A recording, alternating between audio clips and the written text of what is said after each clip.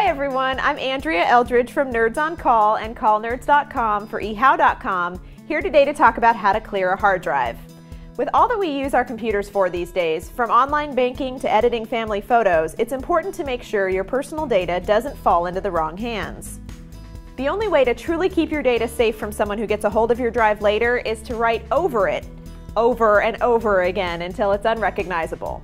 Derek's Boot and Nuke, or DBAN, is a free program that will wipe your drive completely. Download the program from dban.org/download. You'll need to burn the file to a CD in a special way that will allow your computer to boot from the CD when you insert it in your drive. Download and install Power ISO. Then put a blank CD in your CD rewritable drive. Double-click the Power ISO shortcut on your desktop. Once the program opens, click Open in the top menu bar. Navigate to where you downloaded DBAN and select it. Next, click Burn in the top menu. Once this is done, you'll have your bootable disk. Leave the CD in your disk drive and shut down your computer. When you start it back up, you'll see DBAN load. If you just want to keep the average person from recovering the data from your drive, type Auto Nuke and press Enter. This will run through an automated process of writing zeros to every sector of your drive.